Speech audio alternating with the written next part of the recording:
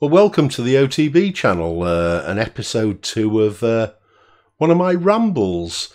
Last week it seemed to go down quite well with a few of you, so I thought I might make it a regular feature. I've changed the name from OTB's Sunday Ramble to OTB's Linux Ramble because I can't always guarantee it's going to be on a Sunday, and so I thought it was more of a generic name. But this is episode 2, as I said, and we'll have a little bit of a natter in a completely unstructured way. I don't start with a fixed in stone plan for these. I've got a few little pointers that I've written on a piece of paper, bullet points if you like, and what I intend to do is just meander around and chat about the thoughts that have been going through my head over the last week, which are not necessarily going to be presented in any particular order, but it's a bit of entertainment, this. It's not for educational purposes. I'm not showcasing anything. I'm just using this as a forum, really, to air my thoughts. And hopefully you enjoy it. If you don't enjoy it, I'll stop doing it. But the first one last week, people seem to like it. So here we go. Let's kick off and move to my screen, Endeavour OS, which I'm using today. And we'll kind of start this whole thing off.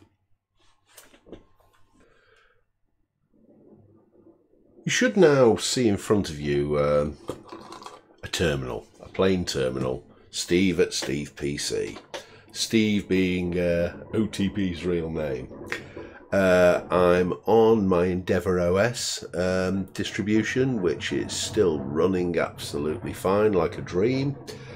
And I just wanted to cover off a couple of things that occurred to me during the week. In last week's ramble, I was looking at the TLDR alternative to the man pages, which I believe stands for Too Long Don't Read. Great name. And someone replied to the ramble, which I have to say people seem to enjoy, with a comment about dmessage, that they'd never actually heard of it before, but when I used it, they had to go themselves because they had a bit of a problem with a ThinkPad laptop, and they managed using the dmessage command to debug the issue.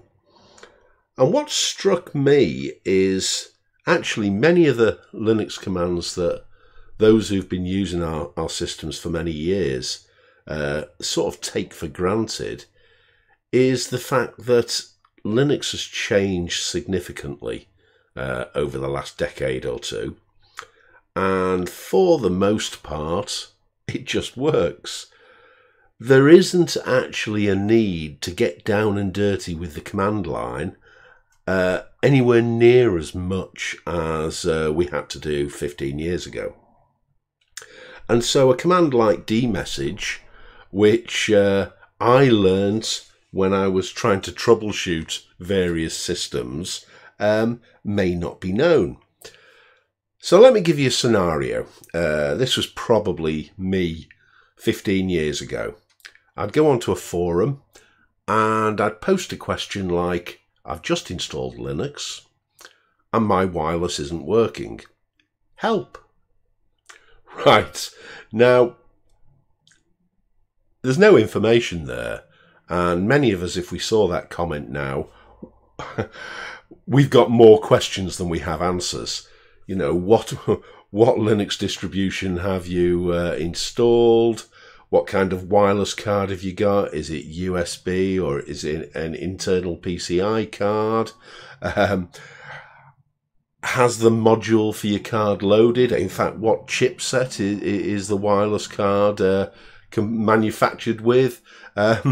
Whole range of questions. The problem is, if you've come from Windows, you don't necessarily know, because you stick a wireless card in your machine or a USB wireless dongle, you load up some drivers, and it just works. The problem is, you go to a shop now and you buy a wireless dongle, and it could be any generic make. It could even be some no-name model off eBay that's cost you a couple of quid.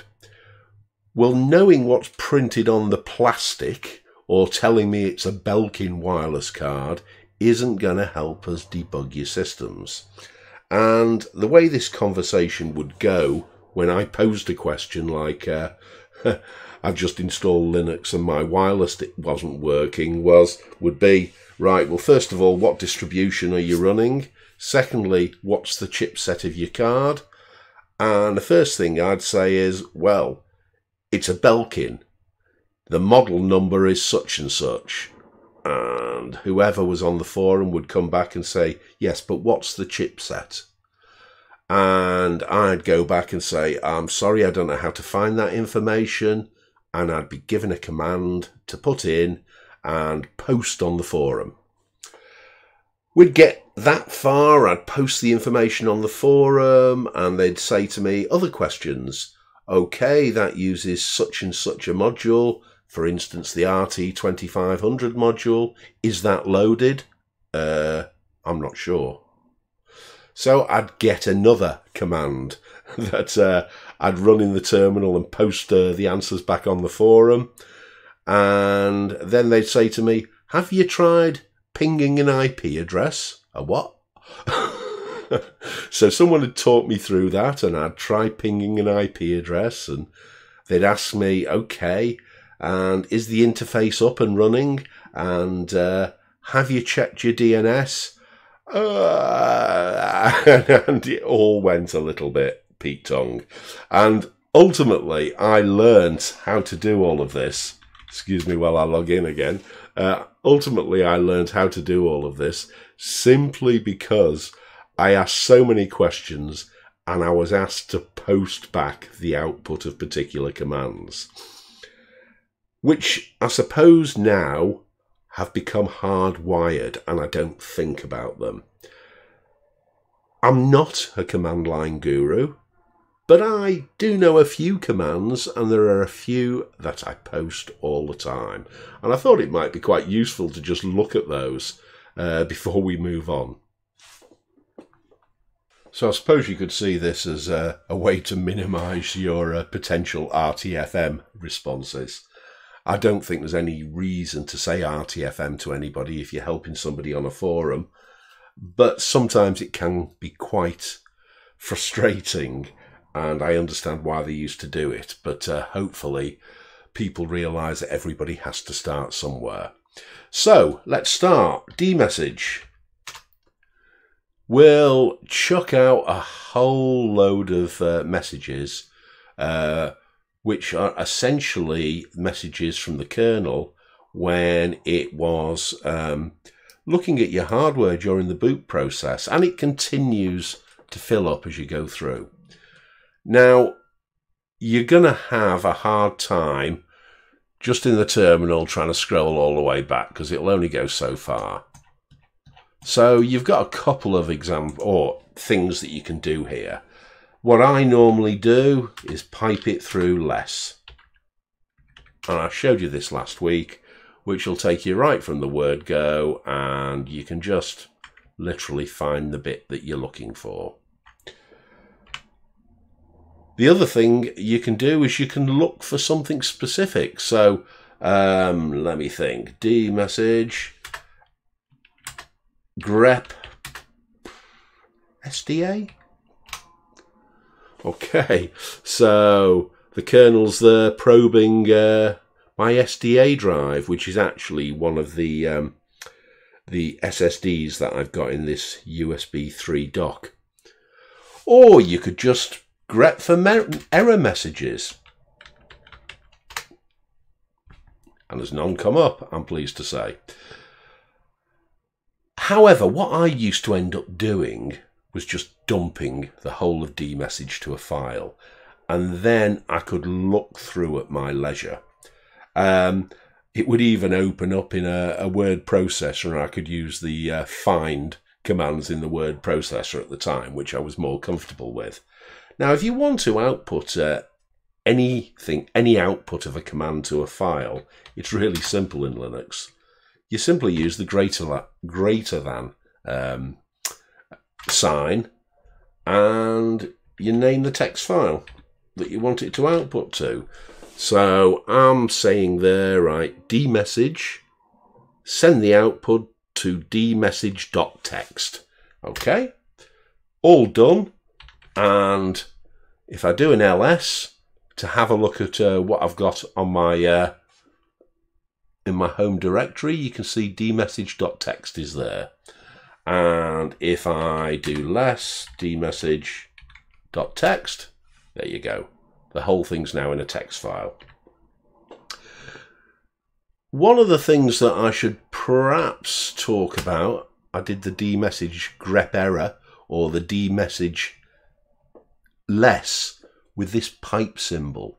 This pipe symbol is incredibly useful. You can, with it, send the output of one command and input it into another command. So what this actually means, this dmessage pipe grep error, is run dmessage, send all of the output that is generated by that command over to this, and grep the word error. Simple, really. You can do a number of things. Learn to use grep, please, because it's an incredibly powerful tool. You can use the little I in front of it, which just means make it case insensitive.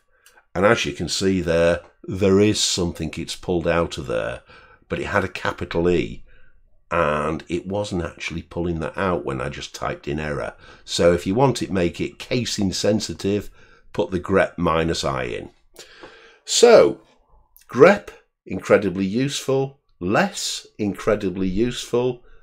Dmessage itself, an absolute goldmine of messages if you're having hardware problems. And the pipe command allows you to manipulate the outcome of perhaps particularly long messages.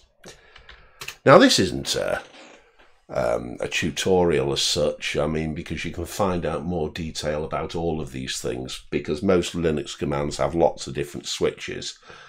But along with dmessage, I also use a command lspci, which will look at all the onboard PCI devices that you have on your system. And you can see there what I've got. So it's pointing to a whole range of things, and down here you'll see network controller, Intel Corporation Wireless revision 78. So that is my network controller at the moment. I'm running wirelessly. If I wanted a little bit more information than that, you can do lspci and ask for verbose, oops, it helps if I spell right, lspci, and ask for verbose output. And this time you'll get a little bit more information. And there you have that same, what was a one-line entry, now expanded. And it's not only telling me that it's an Intel Corporation Wireless card, it's also telling me that it's in use and it's using the IWL Wi-Fi module. So, brilliant, really powerful command, lspci. Excuse me. Another really useful command is the lsusb command. Again, these days we use a lot of USB dongles and USB connected hardware rather than standard PCI stuff that's plugged into your motherboard. And lsusb basically does something very, very similar to lspci for your USB connected hardware. And as you can see there, well, just looking, you can see the Razer, which is my webcam. You can also see my Blue Yeti microphone and a load of other stuff. Again, I can expand that. I can type LS-USB, V, and wow, it doesn't half expand it with lots more information. Now, you may want to actually dump this into a file to look at it properly, but you get the general idea. There's my microphone. Is that my microphone? No, there's the blue microphone. So you get all sorts of stuff there. The vendor code, the product code, the works. So if you're trying to troubleshoot, this is a good thing to do. Okay, so LSPCI, LS-USB, and D-Message are essential troubleshooting tools. Now, the other thing I kept getting asked years ago was, has the kernel loaded the module for your device? So we'll have got to the point where we've identified the chipset, we've identified whether or not there is a kernel module currently in use, and to look at your kernel modules, you just type lsmod, and it will tell you all the modules that are actually in use at the time. You can see there, by the way, I think we just passed it. IWL Wi-Fi.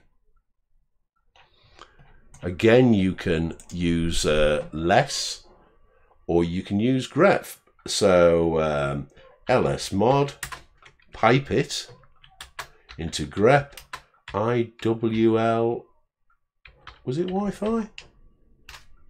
Yes, there it is. And there you are. You can see a couple of lines with that mentioned. So I always think of these as the 3 ls commands: lsmod, lspci, and ls-usb. So many times I would find that yes, my wireless card had been recognized. Yes, Linux had loaded the correct module, but I still couldn't get online. Why was that? Well, the next command that I always used to have a look at my network interfaces was ifconfig. And you can see there, excuse me, I've still got this cough, that brings up your loopback interface in the middle, which is the IP address of your computer, not your computer, but let's kind of go over that. That's your local host IP address. But you've got EN01, which is the IP or the details about my wired connection. And you'll see there that it gives me the MAC address of my wired connection, but there isn't actually an internet address associated with that. But if I come down to WLP58S0, that's actually my wireless card. And you can see there that I have an internet address of 192.168.1.230. Now that's obviously an internal internet address. I'm not going to let you know what my external IP address is for obvious reasons. But the interface has come up. It's been given an IP address, which is absolutely great. So it's connected to my router. And if I wanted to find the IP address of my router, well, root N. And I can see that my IP address is under gateway 192.168.1.254. Okay, so it's up and running. It's got an IP address, but I can't actually get on the internet. Why might this be? Well, this is when I'd be asked to, can you ping an IP address? And so I would normally ping one of the Google DNS servers, which is 8.8.8.8, simply because it's easy to remember.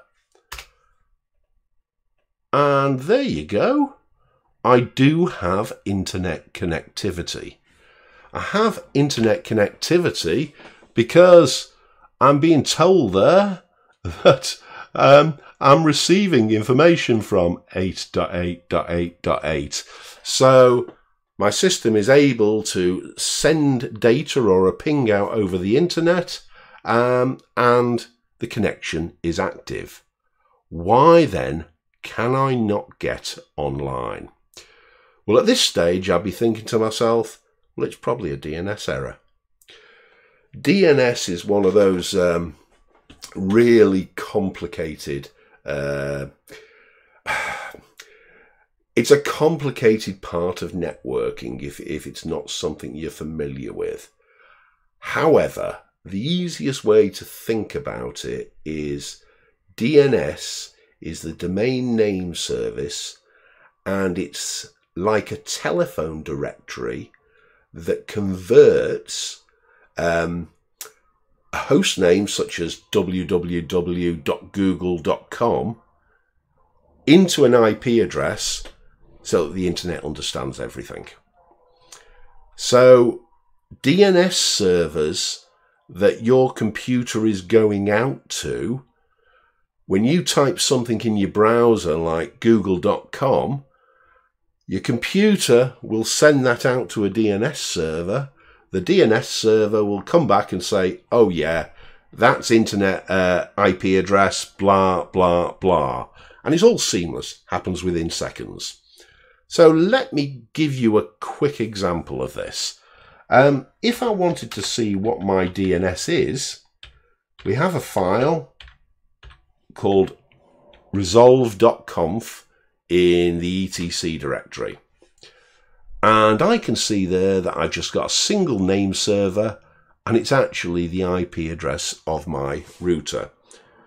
You'll often find this, and if you don't have specific DNS servers set up in your router, it will just default to whatever name servers your internet service provider uses. Okay, absolutely fine. It may well be, though, that that's not working at the moment, that your internet service provider's DNS servers are not functioning as they should be.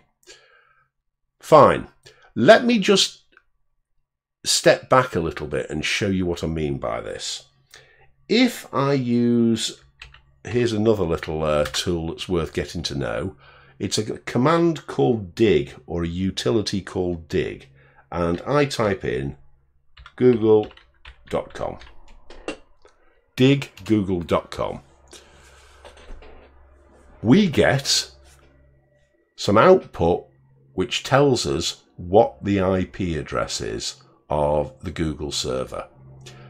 And it comes in a question and answer section. So the question section, I'm looking up google.com and I'm looking up the A record. The answer section comes back.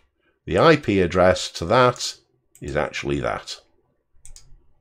So let us now go on to Firefox, and in the browser address bar, let's just paste that IP address and click go. And there you go. I'm straight onto the Google web page, because that's how the internet works. It works on the basis of IP addresses, but it has a translation layer in between your computer and the wider internet, known as a DNS server. And the DNS server translates your human readable requests to go on to example.com or google.com into an IP address so that your browser can actually go to the correct page. If you're having problems with your DNS, you can ping outside, but you just cannot bring up a web page. The answer ultimately is to put in a different DNS address. Google have their own DNS servers. I pinged it earlier. The first one is 8.8.8.8, and I think the second one's 8.8.4.4. You can also use OpenDNS, and you can put in the DNS server IP addresses. And often that's all it will take to get you back up and running. So that was a little bit of a very, very swift run through. dmessage important, lspci important, lsusb important, lsmod, ifconfig, and dig. Just before we finish this section, I should say that actually ifconfig and root are now deprecated and being overtaken by another set of commands. Rather than ifconfig, that's now being taken over by an IP command, which IP space A, which gives you a slightly different view. We're in the process of changing over, and you'll often find on some of the modern distros that ifconfig and root are no longer on your system by default, and you'll have to install the NetTools package if you want to use them. I'm in the process of trying to learn the new syntax for this IP command, which I must admit is not hardwired, so I'm still going back to the old one whenever I can. But anyway, just a few thoughts. So not a tutorial as such, but just a few commands, and the question about, or rather the comment about dmessage that I got in the last episode just started me thinking. I wonder how many people new to Linux are actually aware of the basics. If you knew it all, great. Sorry to have bored you. What else have I been doing? Yeah, little bit of an update, I think. As you know, I use an Intel NUC. It's a little tiny box. It's got a 0.5 terabyte NVMe SSD in it, and I've got 16 gig of RAM in it. It uses Intel Iris graphics, and every single week I'm stunned at how well it performs. I've got it hooked up to a USB SSD hub with 4 standard SSDs in that, and they run pretty much near native speed, which is how I'm able to use all the different systems. So great. A few weeks ago, though, I started experimenting. I was just using 720p output because Intel Iris graphics, well, they're on board. They're not exactly a powerful graphics GPU. So I was keeping things to a level that I thought my hardware could cope with. And up until a few weeks ago, everything was going well. Someone then said they would prefer if I broadcast in 1080. So for the last 2 or 3 weeks, I've been doing that. And by and large, the NUC has coped quite well. There's been a little bit of screen tearing when I've been using VirtualBox to look at particular distros where they have effects turned on. But on the whole, it seems to have worked. I am getting the impression, though, that when I do that, I'm really pushing the Intel NUC to the edge of its capability, and certainly recording in 1080 has tripled the rendering time of the videos. So I've been thinking about whether or not it might be worth looking at something a little bit more powerful. Not quite yet, because I'm not financially in a situation where I can afford it. But we have something going on at home at the moment. I've mentioned a few times I moved into a new house at the end of January. And one of the reasons that we bought this property was because it had a very posh shed. Shed's probably not the right word, but a very posh outhouse. Granny flat almost in the back garden, and it had mains electricity, it had its own bathroom and shower, it also had its own kitchen dining area, and my intention was to eventually move the computers there and to work with that. Unfortunately, in May, a neighbour decided to have a bonfire and burn some rubbish, and unfortunately she burned the shed down. with the result that I've had to make a claim on my insurance for the best part of 40,000 quid. And it's taken months and months, but we're now perhaps a month to 6 weeks away from getting the new outhouse building rebuilt.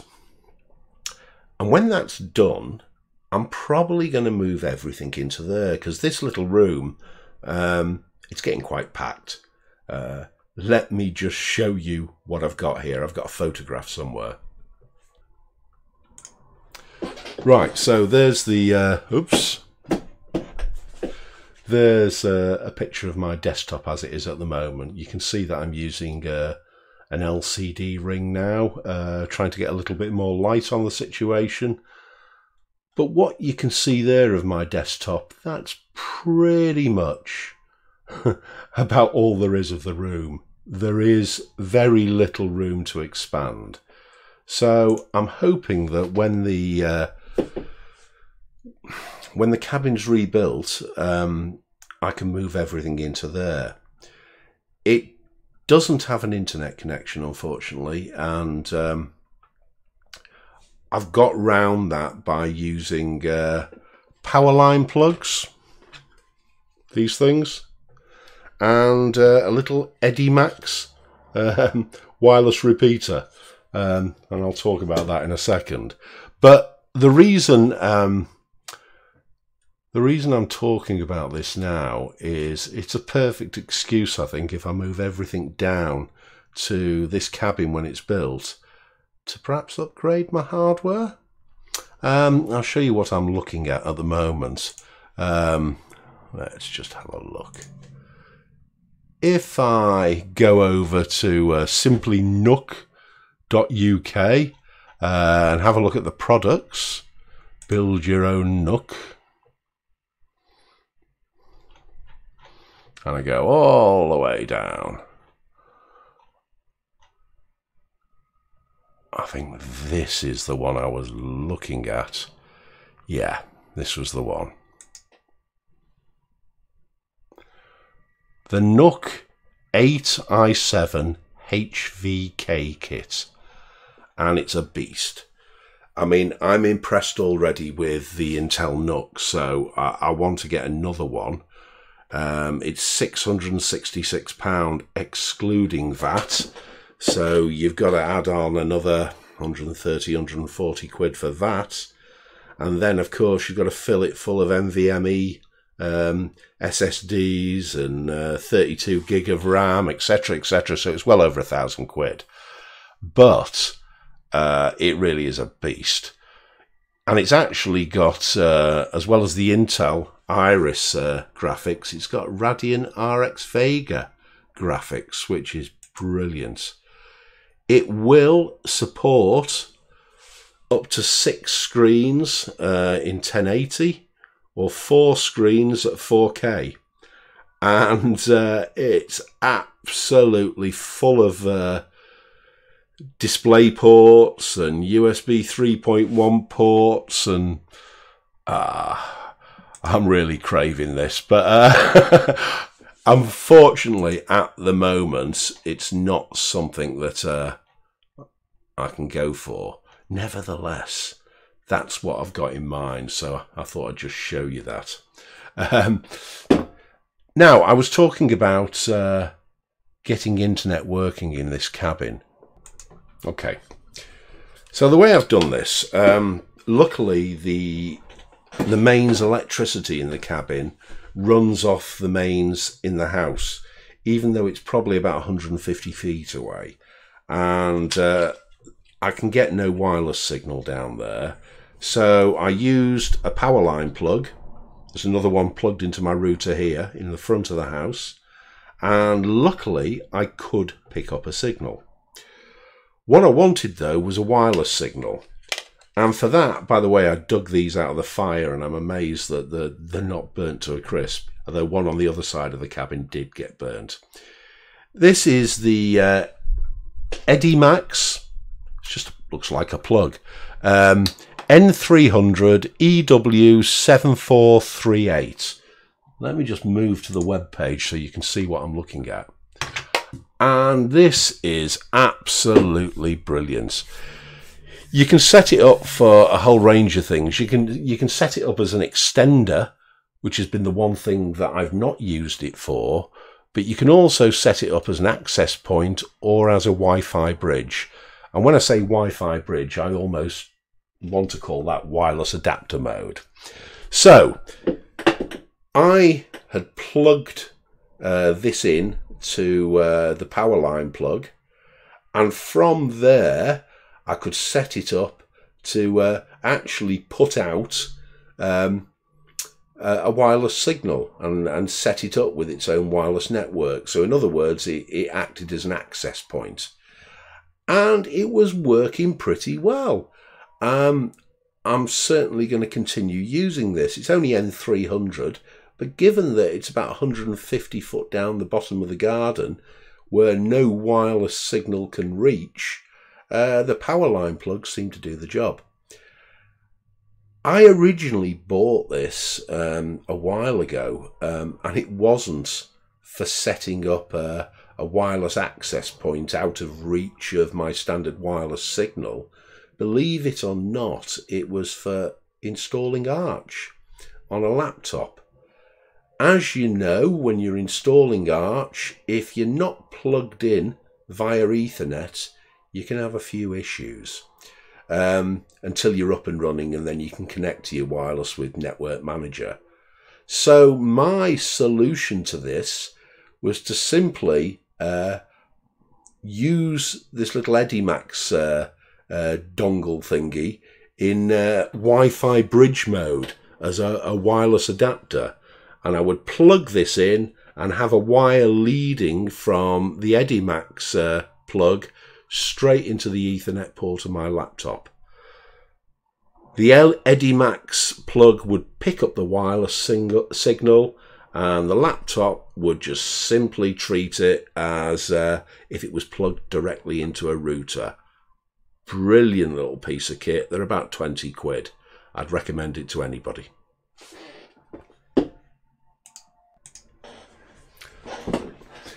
Anyway, so they're my plans.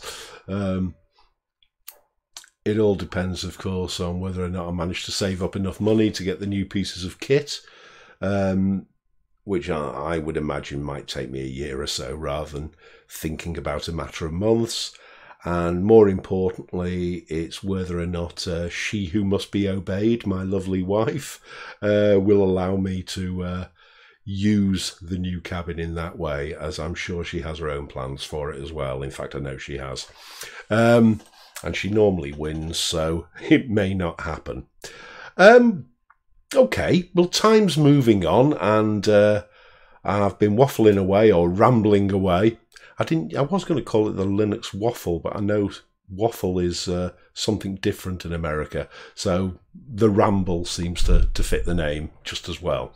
I was reading through a number of different news articles, and I came across this. Now, I don't know how I missed this, to be honest. It's amazing. So, distrotest.net. You have a whole range of distros here, which you can open up in your browser and run. I'm not quite sure what the technology is, whether it's using VNC or something similar, but you can use all the functions of the system. Uninstall and install software, test install programs, and delete or format hard drives or system files. Wow. And you don't actually have to install anything. So the only thing I've found about it seems to work pretty well, but there's obviously limited bandwidth here. They're hosting 753 versions with 234 operating systems. I don't like or wouldn't like to be paying for their bandwidth, but great. So let's just see if it works. Let's pick something. Something straightforward. Should we go for... No, we won't go for FreeBSD. I'm still learning that myself. Knoppix. Shall we give Knoppix a spin? The only thing I find that when I've tried to launch these before... Okay, so that's the latest version, August 2019. When I've tried to launch these before, I often just have to wait a little while for the slot. And it says my waiting time's less than 1 minute. So I'm going to pause this. I'm waiting for Knoppix to get ready. And open VNC Viewer if no window has opened. Ah, right, okay. Allow pop-ups. I don't even need to minimize it. Right, let's see what's happening. Knoppix is booting. I don't know how I missed this. I really don't. I think it's been around for a few months now. And I'm sure I heard it mentioned at some point. And I did intend to have a look, but it's just one of those things that faded into the background and I never actually got a chance. Speaking of fading into the background, well, it's obviously working, or it's doing something. Let's just wait and see if... Oh, right, okay. So here we have Knoppix 8.6. In a VNC viewer, LXDE, Wine pre-installed, system tools, sound and video. Whoa! Has it got internet? Let's just find out. I wouldn't imagine it's going to be very fast because it's working on VNC over a network, but the fact, well, there we go. The fact that you can actually have a look at a system. Let's try Google. See if it'll go to that. No internet. Okay. Right. Why is there no internet? Let's have a look.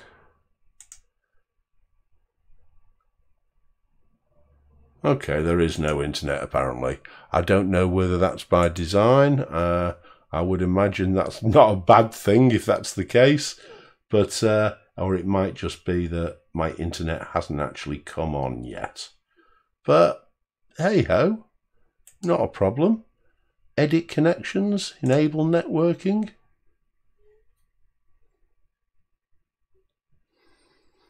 Okay.